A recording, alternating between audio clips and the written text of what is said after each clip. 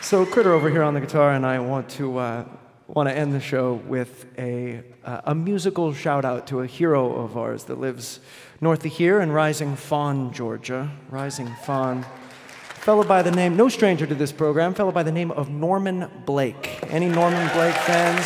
Oh. It is impossible to overstate Norman's importance to our acoustic music community. I mean, as a guitarist as well, yeah? Oh, yeah. Norman is one of the all-time great flat pickers. He's one of the guys who created how this style even works. He's a real innovator. He's an amazing songwriter. Incredible lyricist. So many great songs. Writing songs that help, like a fellow who, I'm from the South, Southern California, but to help a fellow who hasn't lived here get, as a little boy, it was like, this is what it's like. And lo, it is. Thank you for that, Norman. Also, an incredible mandolin player.